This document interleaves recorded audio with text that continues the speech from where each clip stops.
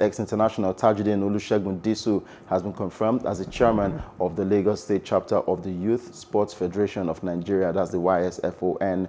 And Disu, who's also the Commissioner for Agriculture, Youth, Sports and Social Development of Surulere local government in Lagos, has been tagged as the right man for the job at this moment in history. I will be having him join us on air as we get to talk about his new appointment and what we'll be expecting from him. But yes, we keep talking about grassroots sports and the way to move it forward. Tajudeen is an ex-international, and we know that he's going to bring good tidings.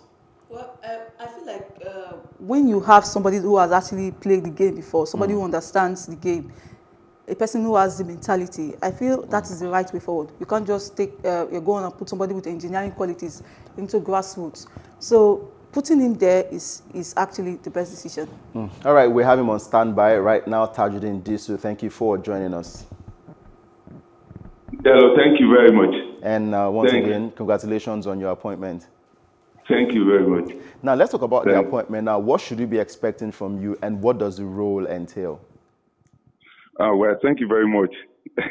Thanks very much. First of all, I appreciate this call, and I would say this. Number one is that, we just have to go back to grassroots and make sure we make it vibrant again. Yeah. I remember vividly when I was in school and growing up as a young guy, without grassroots football, I think I probably won't make it to the level I made it. And it makes a lot of us. When you're talking about Henry Nwosu, you're talking about Stephen Keshi, talking about Paulo Coco, Tyler Okoronwa, but we all graduated. We graduated from YSFON to the Flying Eagles to the senior national team. And suddenly, when the grassroots program, just got abandoned, and they now go out and bring players who most of them did not even go through grassroots, bring them to come and play. That is why today we're not doing good as we used to do, because there was process then.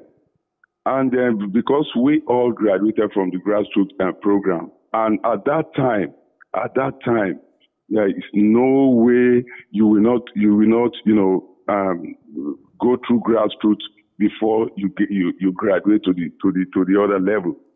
And I say this, I think I'm happy and I'm excited. And for me to have been saddled with this responsibility, I'm going to make sure I do my best to bring, football back to what it used to be. All right. Now, looking at I know you've not selected your team yet, but what are we expecting to get from you concerning the kind of people that will be working with you? Would they be ex-internationals, or would they be people who just know the job? Well, I will have to tell you this. I think I'm an advocate of, put the right peg in the round hole. A lot of things is wrong when we talk about sports generally in Nigeria compared to when we were doing sports for Nigeria. I think we abandon the basic need, and I'm going to tell you this. When you put a square peg in a round hole, we get the results we've been getting. That program will be abandoned. When you saddle with a responsibility to go there and develop game, and the first thing you're thinking about is how much you're going to make, that job will suffer. And that's exactly what will be happening. People that are saddled with this responsibility are people who have no clue about the game, people who doesn't have passion, because you must have passion for something before you go ahead and do it right. Yes. So most of us who did this, who went through this grassroots program and later to the senior national team, and later, went out of the country to go abroad and either continue our education or whatever, we find it very difficult to believe what is happening in Nigerian football these days. It's all about all this corruption I think has to be taken care of. One thing I'm saying that in life, definitely you want to better your life, but you have to do things the right way.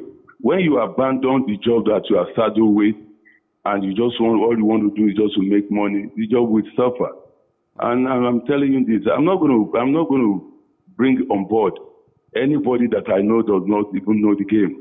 If you have played the game, if you play this game, you will know the technicality is what we're talking about now. If you now tell me because you have all the degrees in the world, you go there and read sports management, you go there and read it, and you won't definitely know the technicality of the game. That is where we have edge over anybody. We are all, most of us are graduates too. I went to university in America. got scholarship in Alabama A&M University with a lot of other Nigerian ex-international. And like back here in Nigeria, when you talk about the light of Sheikh Odegbami, I say, okay, you talk about all these people who Labi and others. They are all graduates. These are people who can do it. But suddenly what happened in Nigeria is that you just don't want to see the ex-internationals or ex-footballers. Why? Because of most of them, what they are interested in the money. And when you get there as a next player, you want to do the next thing. You want to take care of the players. You want to pay the coaches. You want to make sure the right thing are done. Even if you don't get the necessary, that you will do the right thing. So that is what has been lacking in Abuja. And when you talk about YSFON, I think I thank God today I have the opportunity to now come and give back to make sure all these youth have life. Because it is because they gave us the opportunity to play grassroots football. That was how we have the opportunity to get scholarship to go travel, to go study in America. And bringing back what we have acquired, bringing back, all our experience to come and help the youth is something that I'm happy about. So when you are happy doing something, you will do it right. But once you're not happy, there's no way you will do it right. So I think I'm happy now, and I'm going to make sure I put on board ex-player. Might not be an ex-international, but once you play the game, earn money from the game, I think you will know what should be done. And that's exactly, it is pure professional. And that's exactly the way I'm going. And I'm sure by the grace of God, we will do well. Very well said right there. And of course, we've seen a couple of ex-internationals take charge of a particular appointment, the likes of Joseph Yobo being the assistant coach to the Super Eagles. There's also JJ Okocha, who got some appointments in Delta. And of course, the recent one was Daniel Amokachi being called by the president to be a special advisor. So it's a great thing to know that ex-internationals are gradually coming back to the sporting scene, and would say we wish you the very best in your endeavor.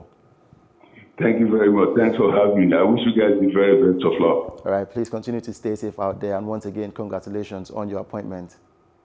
Thank you. Thanks for having me.